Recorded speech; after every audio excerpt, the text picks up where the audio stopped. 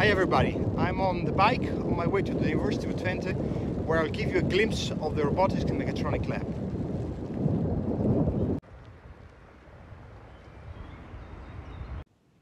Welcome by RAM, Robotics and Mechatronics Lab. I'll show you the lab in a moment. We have a number of labs. This is lab 1. So what you see in this lab is basically there are a number of things. We've been working on humanoids. We have a number of setups with manipulator and ICAP, and also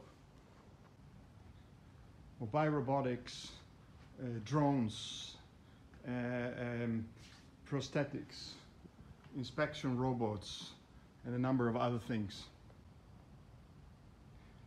Of course, one of the coolest things is our robotic bird, which we are working on. This is the previous version, and this is the last version. Of course, we are building an even cooler version in the project of the European ERC project, which I was fortunate to get.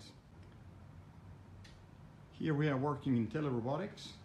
This is our slaving system with impedance, teleimpedance, and this is a master system where we'll have an exoskeleton built on it to have a dual hand manipulation.